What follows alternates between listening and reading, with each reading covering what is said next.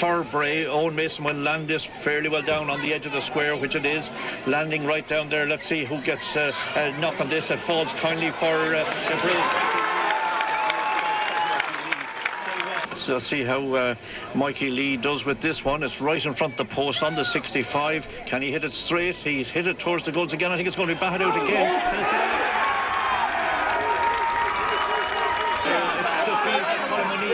Coming right in. There's Christy Morehouse. He's going right through. He's lost the hurry. He gives it in to Mikey Brown, to Tom Cash. And Tom Cash has the ball blocked when he had an open shot.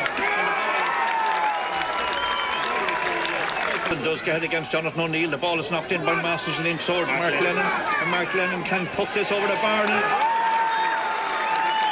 But 3 or 4 players trying to get it. Let's see what the referee had to throw it up. He does. Morehouse is away with it.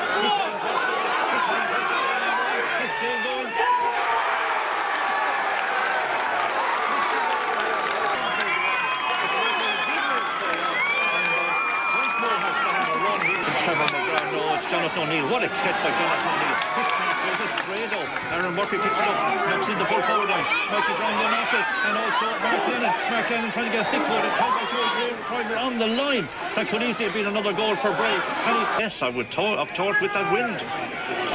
Let's see how it goes. The ball is poked out. It's over on the far side. And Danny Staunton gets a great catch indeed and puts it into Aaron Nugent. Has he put it over the bar? Yes, he has.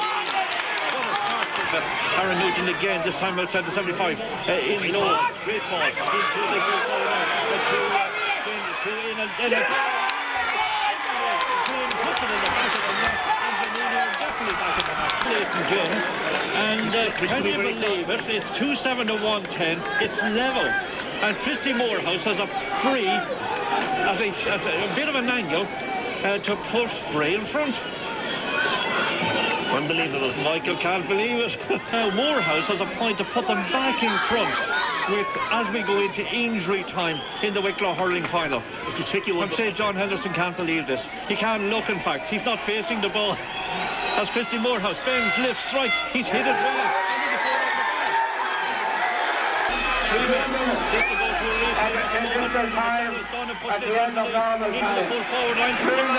Jonathan Bray, can he swing? He does. He swings. But he puts the ball. Absolutely fantastic for Jonathan Bray. Still have it. The man who has it is Paul Cunningham. He's at the corner flag. Knocks it back. Who's going to have a go? Right across to Christy Morehouse. This will win the match if he can get the swinging stick. He can. Danilo holding him out. He down swings.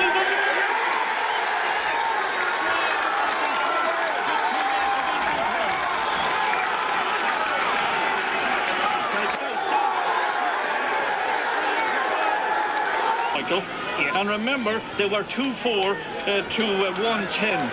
There were 3 points down, and Morehouse has hit the last 5. And this could be his 6th. Just to get to this, he got the goal of the game in the first half. And the goal of the game. Morehouse hits it short. He doesn't go for it. That was a strange decision. He doesn't go for it. And let's see, they could regret this because this gives Glenealy a chance to get the ball down the pitch. And they are going to get it down the pitch because Michael Anthony has a free. This is a free. Oh, that was a strange decision by Morehouse. Yes, absolutely. Well, Morehouse, Christy Morehouse really should have put that over the bar. Glenealy on the ball. Yeah, this is Mark Lennon for Bray. Has put it in and he's put it wide. Oh, terrible clearance by Thomas. One more chance. One more chance. Henderson has the ball. He's trying to come out with. Let's see who has it. He might have to throw it in. This depends when this breaks. Glenealy is still trying to get the ball. Stephen Nolan trying to get it. Oh, Bray trying to get it. Let's see can Glenealy get the deal.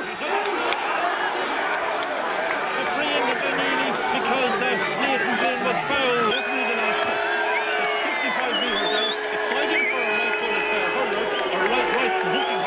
He's going to hit this now. He's hit it. He's hit it. He's hit it.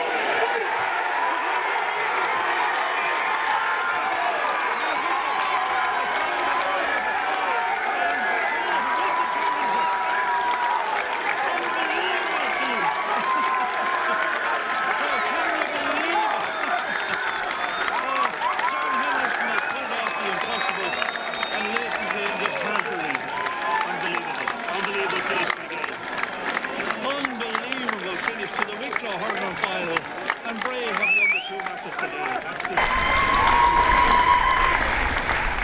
Absolutely. We've waiting 62 to 64 years.